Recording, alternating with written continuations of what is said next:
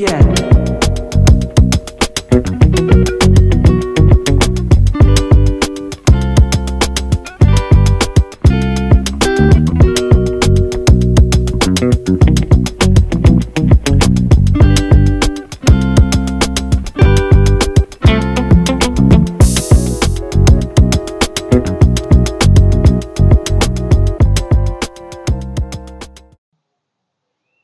Good morning. Today we are going to place out our collection boxes for IMO1. IMO1 is the abbreviation for Indigenous Microorganisms. Buenos días, hoy vamos a colocar nuestras cajas de la comida en la selva. It was what for IMO1? To create IMO1? This is the first step for creating ¿Cuál es el primer paso para crear indigenous microorganisms? microorganismos indígenas? Es el paso número 1. And so we will go out to the forest. Entonces vamos a salir a la selva, al bosque, and we'll take these collection boxes. y llevamos esas cajas de colección. And so we have rice in here. Lo que tenemos adentro es arroz, Like that. así mismo. It's dry cooked rice. Es arroz cocido en seco. So it wouldn't be popular at a dinner party. Entonces no es popular para comer. Very al dente. Es un poco más al diente, más duro. But the for our purposes, it allows airflow through the rice. Pero para nuestro propósito, eso deja el aire entrar más fácil en el arroz. Which is very good for the aerobic organisms that we want to be cultivating. Que es muy bueno para los organismos aeróbicos que queremos cultivar. So what we'll do is we'll cover with the paper towel and we'll cover with a screen. I'll leave a corner open because we'll tuck some fungi inside on top of the rice. Entonces, lo que se hace es que se pone papel toalla aquí encima y después se pone la malla encima y se grapa. Pero vamos a dejar una esquina abierta porque ahí queremos poner el fungi que vamos a encontrar en la selva. So I'll go ahead and attach the next paper towel and we'll hit the road and go find some microbes in the forest. Entonces él va a terminar la última caja poniendo el papel y la malla y después vamos a ir a la selva para cosechar y buscar los fungi. I use a basic office stapler so that they're easy to remove after. Él usa una grabadora de oficina como uno normal, para que sea más fácil a remover después. But you can use whatever you have. You could even tie a string around it. Pero se puede usar cualquier herramienta que uno quiera, lo que sea más útil ahí en la casa. Puede ser hasta con macate o hilo para ponerlo, lo que sea. We want the paper towel to be tight. Queremos que el papel toalla sea pegado bien. And the rice is only 2/3 full. Y el arroz que está adentro solo va hasta 2/3 de la caja. We don't want the moisture that will accumulate to cause the paper towel to go down and touch the rice. No queremos que la humedad o el agua que se acumula, que va a mojar el papel para que baja y toca el arroz. Entonces tiene que estar bien pegado. We will put the screens on when we get up there. Vamos a poner la malla cuando subimos. Let's head out. Let's Pero go for a drive. Vamos a salir, vamos a manejar al lugar ahora. Okay, so we're here in the jungle, upland from the property. Ideally, we're collecting IMO1 about 500 feet increase in elevation from where we're farming. There's generally a slightly hardier varieties where there's harsher conditions. So higher altitude equals slightly harsher conditions and better microbe collections. So we've been looking through the forest and jungle here, and we found a good spot where there's an abundance. And so we have some macro mushrooms here, and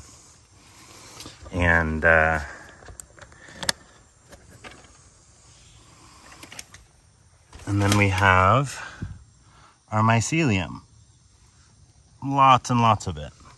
So we've collected a little pile from different places in the jungle, and we're going to add that to our collection,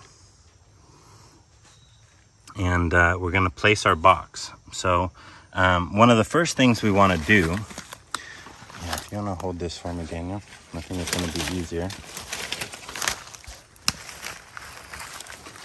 One of the first things we want to do is I will identify some individual strands of the fungi, and we will remove all the organic matter, so it's just the body itself.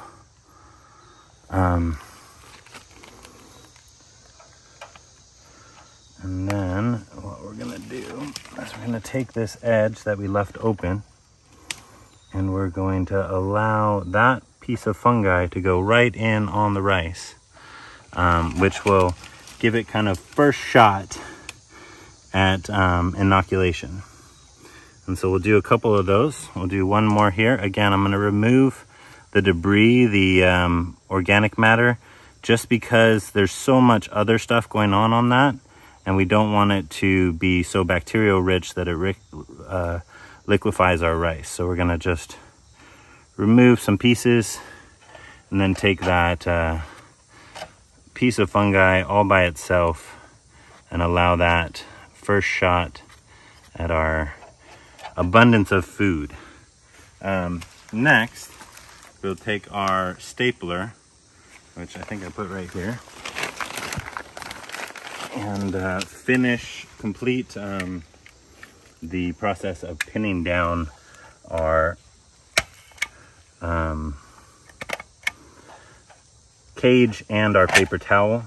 This is important because there are some very smart critters that will look for the edges of this, bend them up, and try and eat our rice.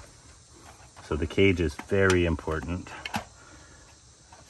so that we don't do all this effort and then find that our rice got eaten. Because then, if our rice does get eaten by something or they put their mouth on it, we will collect only the bacteria of the mouth of the critter.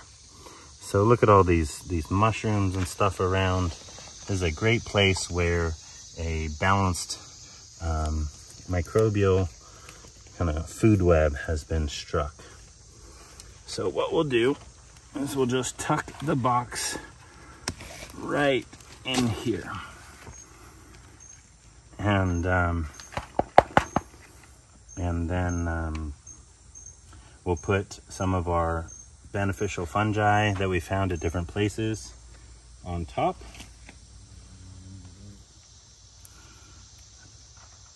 Some of our leaf mold, etc. And anything we might find right around the area could go on top as well. So we'll pull up just a little bit more of the fungi to put on top. Again, the paper towel is porous enough for fungal spores to fall through. So as some of that material dries and sporulates or is active, we'll get some further inoculation of the rice. Okay, next we have to protect it from the rain. So we're going to create a cover with zip ties. Oops. And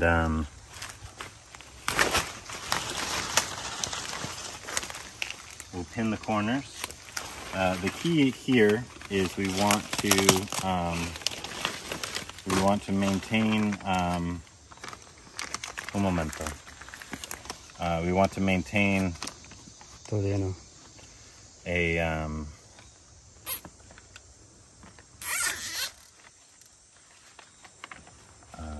airflow. So the height of it matters. So we're going to go as high as we can with one corner so that we can stay up. The airflow is important because while we have the fungi kind of physically added to the rice, the bacteria and the yeast can move, fall from the leaves, and flow in the wind, and come into our collection here. So we want to provide enough airspace for that all to be possible.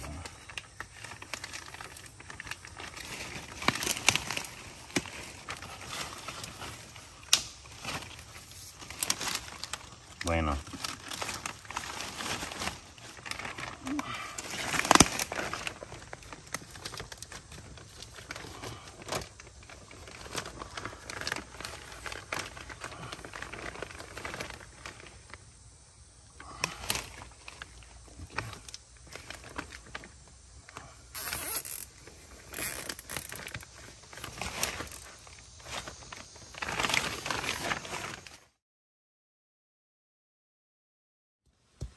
So we have a little piece of fungi that I'll go ahead and put right in the box.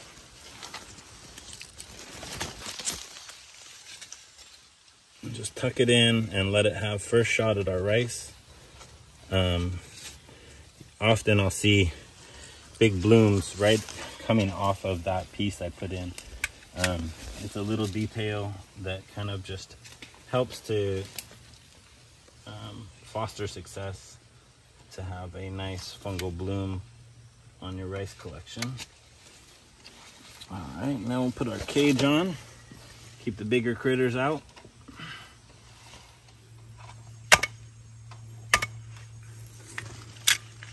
All right, now we'll cover the box and all the things we found from the surrounding area and other blooms of mushrooms, but not too wet, and we don't really want to put it right on the center because we don't want it to sag the paper.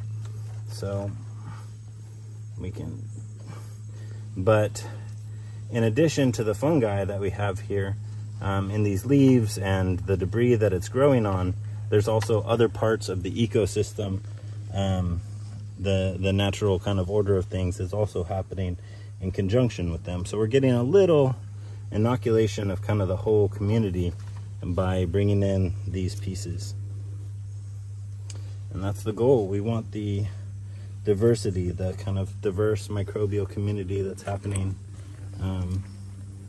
here in the wild forest, so that we can establish it on land that we're in cultivation on, or cultivating. So lots of good things happening here, and we want to capture it and spread it. So while we wander, what we're looking for is a place of bloom, a place of abundant, overflowing amounts of fungi. That's where we want to place our collection, and then we want to bring some material from the surrounding area to add to it. So here's a spot that looks pretty good to me. As you can see, the whole floor is the fungi. All of it is the bloom. And so this will be the base of our box. It'll be where we place it. All right, now we've placed our box. We put it right on top of the fungi. Some of the ants will probably investigate it and carry some of our fungi in. The cover completely protects it from rain, but as you can see, there's plenty of space, allows for airflow. There's lots of different ways to do this, guys. You can create a little tin hat or anything. The main points are no rain and plenty of airflow for this to go. Off to the next one.